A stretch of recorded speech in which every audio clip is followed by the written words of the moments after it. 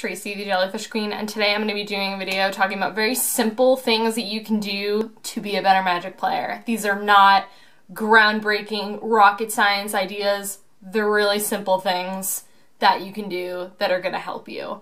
I notice a lot that when I used to play competitive Magic, I felt like it was always a thing where you could really tell who was new. I mean, I think that's like in a lot of environments you can tell, and I feel like some people try to take advantage of that and think that's an easy win.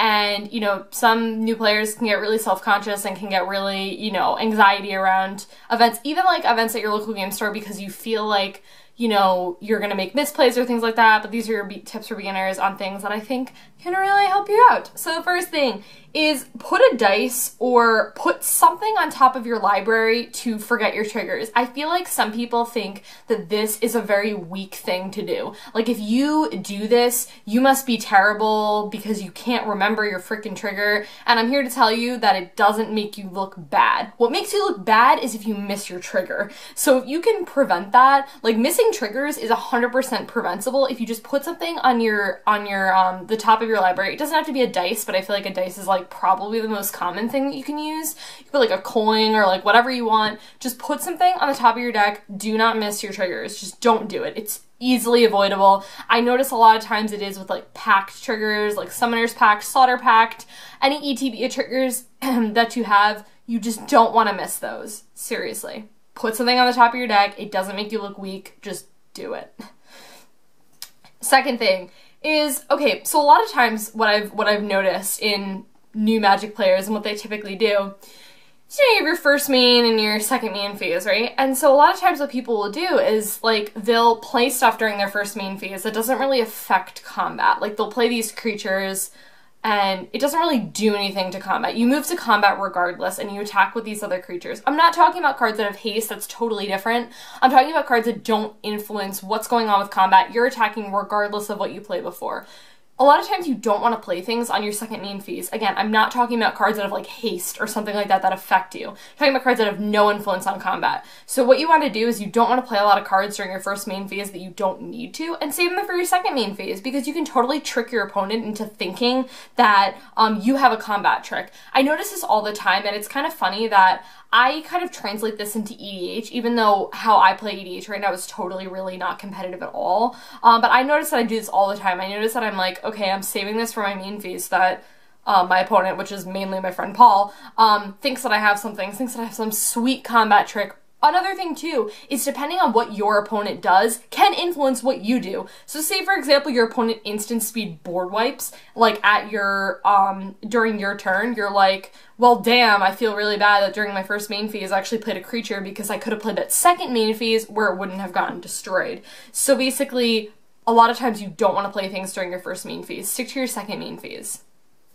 The third thing I want to say is, oh okay, this little thing actually inspired this video. This is why I wanted to film this video. So, say for example, you're playing against, I don't know, like Scapeshift deck or something like that. That's one of the decks that I can think of in Modern that has a tutor, which would be Bring to Light. I was going to say Scapeshift, that's not a tutor. Well, yeah, I guess Scapeshift is a tutor, but that doesn't count for the purpose of this tip. So a lot of times when someone plays something like Bring to Light, you're like, oh my gosh, it's a tutor, I need to counter it, right? Don't counter the tutor unless you know your opponent is going to get something that can't be countered. Counter the actual thing that they play. Because what can happen is your opponent taps for, say your opponent has enough mana for the tutor and then to cast the tutor and to play the tutor. What you can do is you let them get their tutor and then counter the thing that you get, that they get from the tutor. Because one, maybe it's not that good in that situation. Maybe it's something that you're like, I have another answer in my hand for, like destroy target creature or something like that, that I don't want to waste this counterspell on. That's the thing, counterspells are very fragile, especially in Modern. I did a whole video talking about how bad counterspells are in Modern if you want to check that out. But basically, there's not a lot of good counterspells that are like, you know, they're very specific a lot of times. So it's counter target non-creature spell, counter target creature spell, things like that. So you want to make sure you have, you know, you're saving your counterspells for the best of the best. Don't counter their tutor. A lot of times just counter the thing that they tutor for. Okay, good. Awesome. Number 4 is don't board wipe unless you have to. I know I had this major issue when I play control decks because I have like so much removal at my hands that I'm like removal happy, and I'm always like, well, duh, Supreme Verdicts. Like, of course I want to get rid of your stuff, right? But honestly, if you're not in a very threatening position, don't board wipe unless you have to. If you can, like, withstand a couple of smacks from your opponent and you've got other ways of removing their stuff, you know, don't board wipe unless you absolutely need to. If they got one creature on the board that's not really threatening, don't board wipe. Wait until they have, like, 5 when you're like, oh, okay, yeah, I can't do anything about that. Alright, number 5. Analyze every aspect of the board. And and this sounds like a really simple thing, like, duh, analyze everything. But I have to say, and this is the part that I'm tacking onto this tip, especially in a stale board state. So a lot of times I've noticed what happens. I remember I was watching one of my friends play against, he was playing Bloom Titan, and I cannot remember what his opponent was playing. I don't remember. But his opponent, he was playing some control deck, whatever, and kind of like a more well-known Magic player. I don't remember who it was at the time. And this well-known Magic player honestly could have totally won the game. It's one of those things that when you're watching, you see it, but when you're playing, you don't. So he was like, he made this total misplay. He didn't analyze every aspect of the board. It was a very stall board state, and he lost because he misplayed. And given misplays totally happen, and we're all guilty of them, no one is perfect. Don't be like, I never misplay. Shut up. Yeah, you do. But yeah, what he did is he wasn't analyzing every aspect of the board, and again, it was in a stalled board state, because a lot of times what can happen in a stalled board state is you're like, a stale board state is you're like, well, nothing's going on, I can't do anything. This happened to me, and this actually cost me moving up in my first ever PPTQ. I had a Windburst Kites, and I forgot about it. I didn't analyze, it was a stale part of the game a little bit, and I forgot to flip my Windburst Kites. It was a Sorin Solemn Visitor, and I lost the game because I wasn't paying attention. Given it was my first PPTQ, I was just getting into Modern. So, I mean, a mistake, it happened, whatever. But, yeah, definitely look at every single aspect. Look at your land base, which I think is another one of my things. Okay, well, that's actually a point. We're going to go back to that point later on. Okay, number 6. This is a major thing that I do, and I do this for a couple of reasons. So if you're like me, you really like to take your Magic cards and shuffle your Magic cards. It's just a habit. We all, not all of us, but a lot of us do it, and we really like it, and I hate when I don't have cards in my hand. I hate when I don't have cards in my hand because 1, I can't shuffle them, and 2, because it makes me look weak, and it makes me look like I have no action going on in my hand. So say you're in later stages of the game, and you're drawing nothing but like 15 lands in a row. We all know that feel. It's all happened to us, right?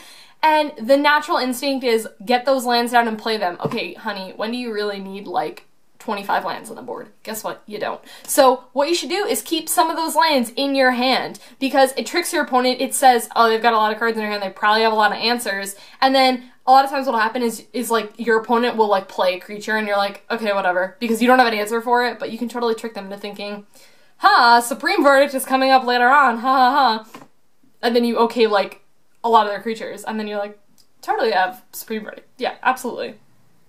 Yeah, okay. Number 7, don't send them cues via body language. This is something that I notice so many new Magic players fail at, and it's something that I think you really have to try to do. And I'm not saying that you have to be amazing at poker and put on your poker face. I mean, you kind of have to, though. Again, you could be in a situation where you literally draw 15 lanes in a row, and if you make verbal cues like, oh my gosh, things like that, that gives your opponent clues that you're not drawing well. And your opponent says, they clearly don't have anything going on, and then they proceed to kill you. So put on your poker face a little bit and try to fool them into thinking that you're drawing some juice. Do not give them free clues. This is something that I think a lot of people do, and it drives me nuts when I see it because it's totally preventable. Don't give them any sort of clues and cues. Don't do anything like that. So body language is another thing too. Like, I feel like if you're kind of like, I don't know if it's like slumped, like pulled over, but I don't know, just kind of like, like when you're not drawing well, you can kind of like slump down and whatever. The little things like that is people who are paying attention, you know, paying attention to your opponent and seeing like what they're doing. Don't give them clues. But also too, on the second token of that, is pay attention to what your opponent's doing, because they may give you free body language that you want to take advantage of. So my next point, I actually really don't understand my writing, so we're just going to trudge through this point. Number 8. I wrote like, don't be a yes man. And kind of what I mean by that is when your opponent does something, actually think about it and don't just like, I think a lot of times what people will do, and this like really bothers me, especially people who I feel like are trying to be really elitist, like I know everything in Magic and I'm so good at this game, like they won't even look at you. I'll be like, oh, I'll play this Wood Elves or something like that, and they're like, yeah, whatever. Like they don't even like care, they're like so apathetic to everything. But people who like, you do whatever and they just don't care. Like, understand what your opponent is doing, because you may have like all the answers, or you may think you have all the answers, but actually see what your opponent is doing. A thing I think a lot of times that happens is in control strategies. I think this is actually the point that I was trying to make here. Is, say you're playing a control deck, a lot of times against a control deck. I think what happens a lot of times is like, if you're playing against a control deck, you kind of want to just dump your hand, but you have to understand that your opponent is reacting to what you're doing. So you have to like play pretty slowly if you're playing against a control strategy, because like, you may be like, oh, I'm gonna play this, and then I'm also gonna play this, and then your opponent is like, hold up, I didn't okay the first thing that you did. So you have to like slow down when you play, and just make sure that everything, you know, that you're okaying everything that your opponent has done. I hope this makes sense. I feel like this made sense when I wrote it, and it doesn't make sense when I'm saying it. Okay.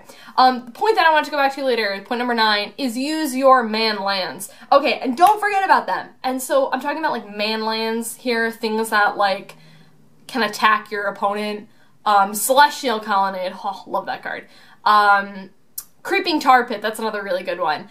And things like Windburst Kites that you hideaway lands that you put stuff under, and then when you have whatever amount of power creatures or things, you can activate them.